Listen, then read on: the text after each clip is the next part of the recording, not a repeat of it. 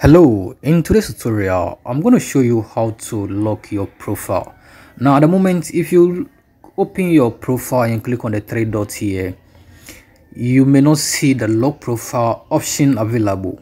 This means that you are using a Facebook professional mode. So at the moment you can see I have turned on professional mode, so I can't see the lock profile. So if you are using professional mode, you will not see that. So what I'm going to do is I'm going to turn off my professional mode. I'm just going to turn it on temporal. Okay, so my professional mode is off.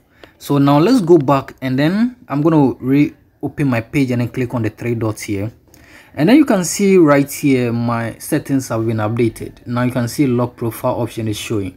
So meaning when you turn off professional mode, you should have access to the lock profile. If you are using professional mode, you will not be able to lock your profile. You must first turn it off. So in order to turn it off, all I need to do is to click on lock profile here, and then you can see lock profile. Just click on that,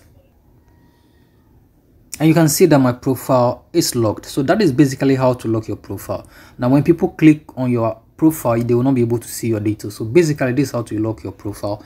The step to unlock it is basically the same. It's very easy to do. Just click on the three dots, and then if you lock it, you will see unlock profile. Just go back there and click on unlock profile, and then just click over here and then unlock your profile.